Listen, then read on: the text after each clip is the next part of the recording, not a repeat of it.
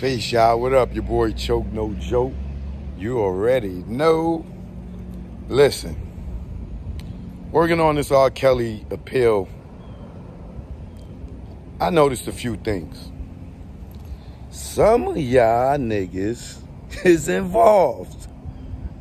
Some of y'all play a part in this shit. So, moving forward, I'm going to stay away from all y'all that's giving me information that got YouTube channels.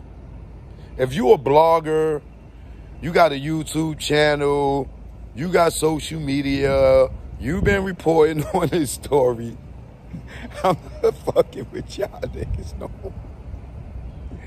I'm not rocking with y'all niggas no more. A lot of y'all niggas is involved. And I want to thank the regular people.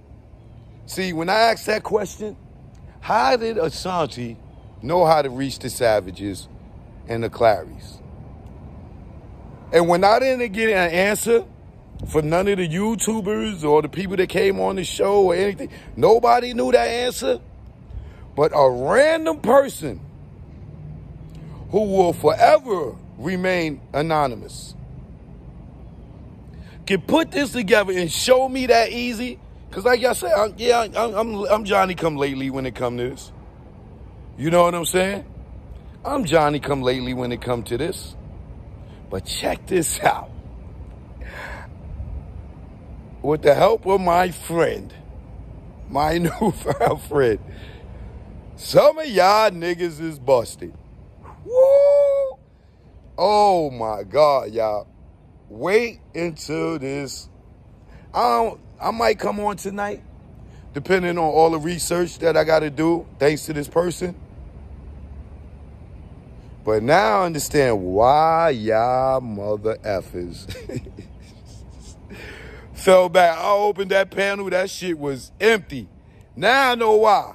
A lot of y'all motherfuckers is twisted up in this shit. Yo, Kels. R. Kelly. Watch my next show, brother. If you didn't put this together already, I got you, brother. I'm going to give you some more information, R. Kelly, that's going to help you be like, you dirty mother effers. Woo!